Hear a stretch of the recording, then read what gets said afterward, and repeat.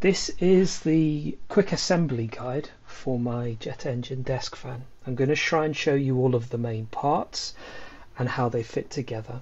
I haven't had all of the parts fully assembled on screen because it takes quite a while, and I'm also going to zip through some of the parts in order to show you in normal speed the most important bits or things that you have to note. This is the main motor assembly, so this is the rotor with the attached to the rotor, and the motor is balanced as well as we can. There's a stand for doing that. You can see here this is the bearing. The bearing is used to support the other end of the rotor, and the balancing plate you can see there has already been pre-adjusted. That, if your printer is very precise, may not necessarily be needed. Likewise, you can see the little balancing grub screws that are in there as well. This is the lower nozzle assembly, which is where the motor fastens, and you can see that there's 4 holes there, which is where the motor mount screws go, next to all of the cooling holes that allow the cooling air to come out. These are the core sections. There are 2. There's one which has the channel for the motor wires, and the other one fits opposite. That's also where you can see some of the cooling inlet holes. If we bring the motor together, you'll also see there's a little dot, a marker, and there's another one on one of the other sides. That pretty much lines up with the motor channel on the bottom of the fan. So bringing everything together,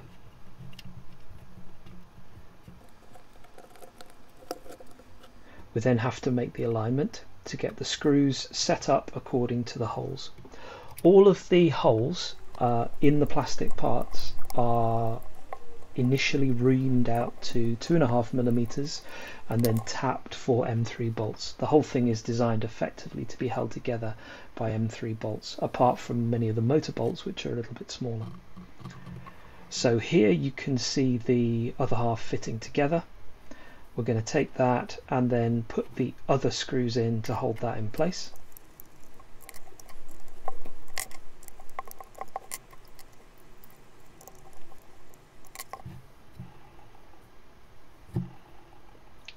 We can then check to make sure that the rotor still spins freely. This is the inlet assembly.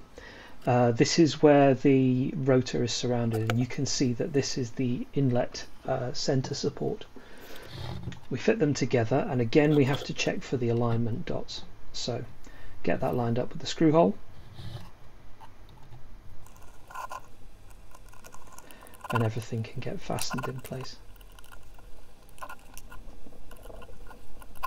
Screw length isn't particularly important for most of these. It's basically long enough to actually allow them all to fit together. There isn't anything particularly critical there.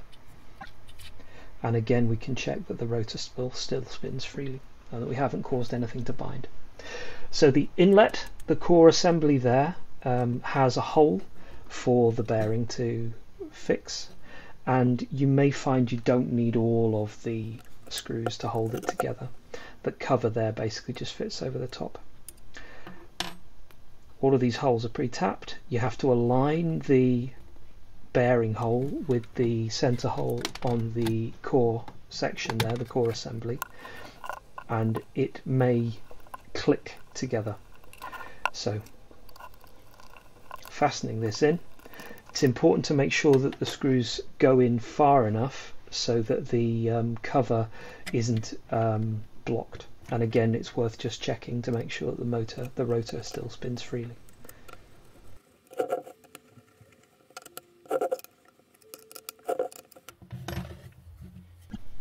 That's the main assembly complete.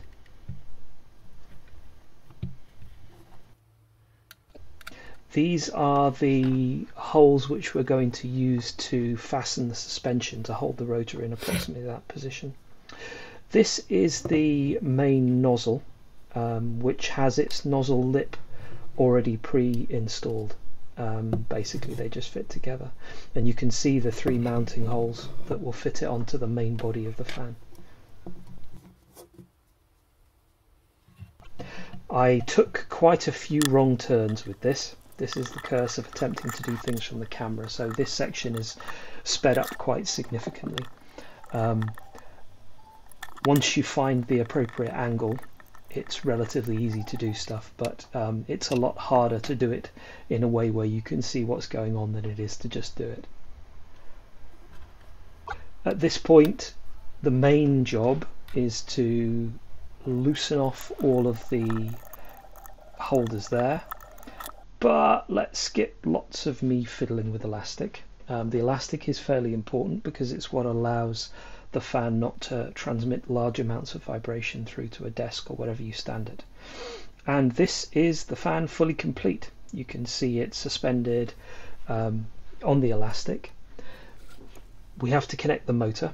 It's worth noting that this is a slightly different version of some of the parts than the ones that you'll see on the uploads. This is partly because I'm actually using slightly different electronics to the ones I've uploaded. I'm not convinced it's better, so I haven't yet uploaded everything.